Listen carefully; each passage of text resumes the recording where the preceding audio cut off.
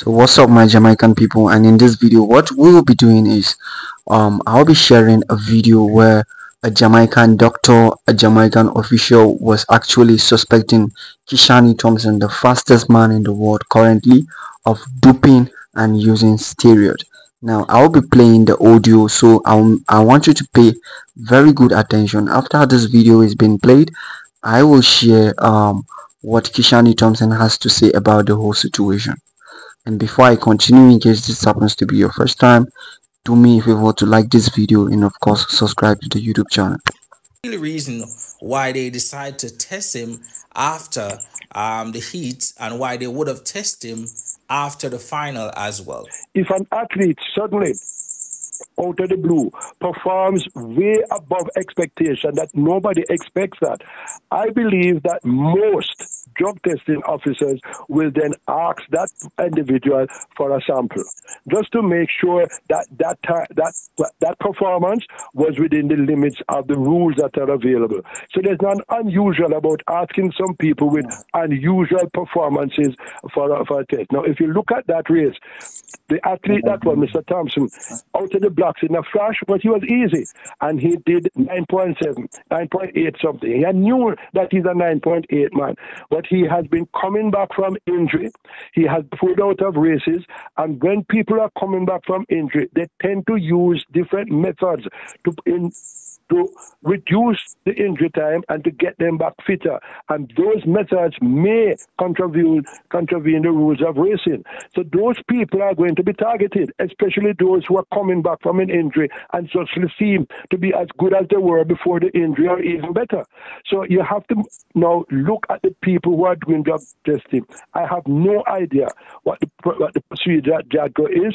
I have an exceptionally good idea of how drug testers think, and that is my take on what happened last night at the National Stadium. And the voice you just heard is actually a Jamaican doctor official reporting that Kishane Thomson is might actually be on steroid and of course, you know, doping. So I will be reporting now the side of Kishane Thomson and what he has to say about being suspected of using steroid in order to run fast after coming back from injury. Now what that man was literally saying was that Kishane Thomson just came back from injury and now he is running faster, that there must be something hidden under the bed and that thing needs to be exposed. And now let me share with you what Kishane Thomson has to say about the whole situation. Do you want to send? What do you like to send him a message? Oh, he said that from season, and I hope my season it's such a fast time and it was in the east. So I say this look suspicious. What? So I'm saying to them, say, you're not gonna test me again. Say, well, you can break the season record. Yes, it might not make any sense. You guys could just wait and just catch me in the final. Yeah. I'm gonna say, no, you look suspicious, so let me do it. Yeah, but how does your body feel after such a great? Because the rounds is the important thing. It's something you have to navigate in Paris. The voice you just heard was Kishane Thomson explaining the whole situation. Now let's go back to Stephen Francis Frano and hear what he has to say and hear his own side of the story. Now Stephen Francis Frano said Kishane Thomson will not be going out in tonight 100-meter semis and final after the sprinter got home at 1:30 a.m. due to a lengthy anti-doping process which forced him to abandon his recovery regime. And this was Stephen Francis Frano speaking of Kishane Thomson being suspected of using steroid and of course doping. And mind you, this happened yesterday, right? It happened before the semi-final began.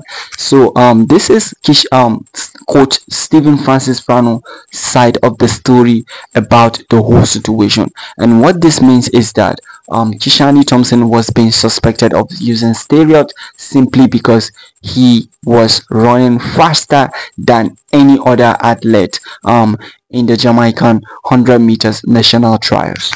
And I feel so sad for Kishane Thomson because what they did to him was so unfair.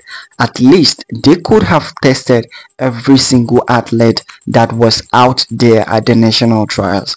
What made me sad was was why singling out only Kishane Thomson and testing him? Why not testing each and every athlete running fast at the Jamaican 100 meters national triumphs? It seems like they have an agenda against Kishane Thomson, because the big question is why singling him out only to test him for using steroid or using maxing agent. And I feel like this is a call up to Jamaicans, to whoever it may concern. This is a call up to coach Stephen Francis Frano to do all he can to protect Kishane Thomson, because they are going to come for him. Yes, they are going to try all their means to make sure they take him down. So he needs to be protected from the things he drinks, from the food he eats, and people who he associates with. Because most of the times, the food this athlete eat is where they get them.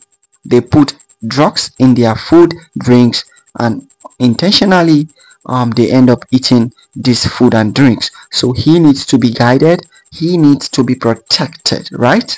Now, let me hear your own opinion about the whole situation with Kishane Thomson.